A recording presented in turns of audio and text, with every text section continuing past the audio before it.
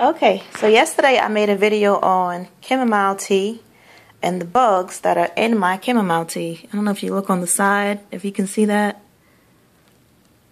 You see that nasty bug crawling up and under the plate? Many of them have already escaped.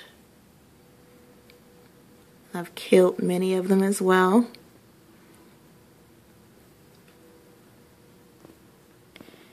So you don't see as many crawling along the plate, and that's why I wasn't so fast to get rid of it, because the bugs will crawl out when the flowers are drying. So they're still in the drying process.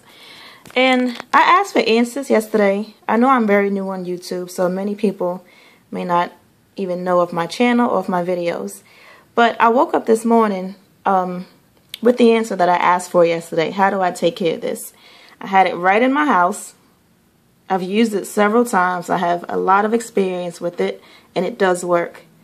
And the answer that I'm going to use is Diatomaceous Earth. I scooped 2 heaping tablespoons of Diatomaceous Earth into this tea mug.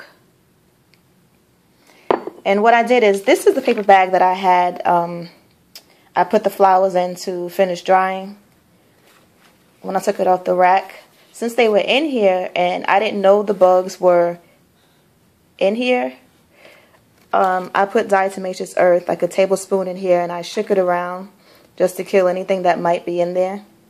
And I dumped out as much as I could. So back to here, we don't see any.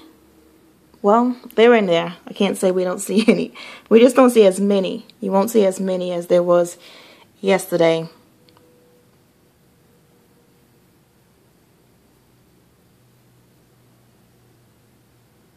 Okay,